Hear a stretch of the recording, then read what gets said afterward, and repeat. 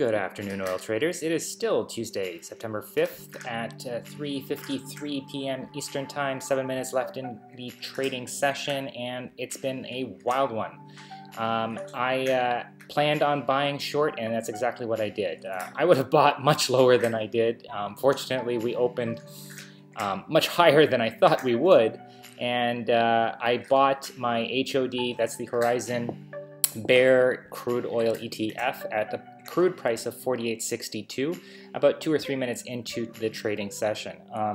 As you can see for yourself, the bulls took it much higher than that, reaching 2 cents shy of $49, amazingly.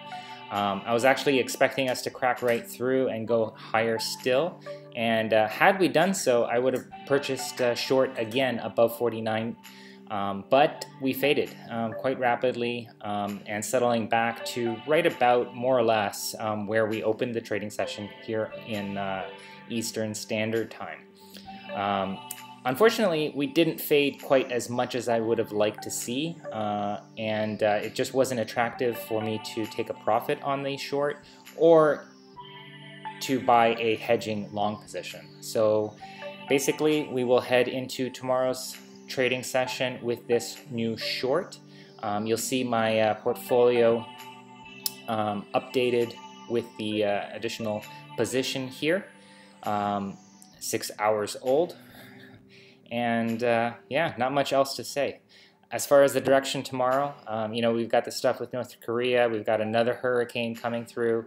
You know, the bulls have news on their side right now, so we could be heading back to 49 to retest, or, you know, we might see right back below 48 if this bull run is deemed to be kind of excessive.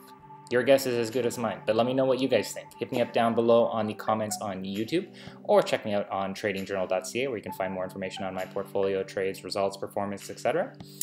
Give us a thumbs up, subscribe to stay tuned, and I'll check back with you guys ahead of tomorrow's trading session at or before 9:30 a.m. Eastern Time. Until then, good luck. Cheers.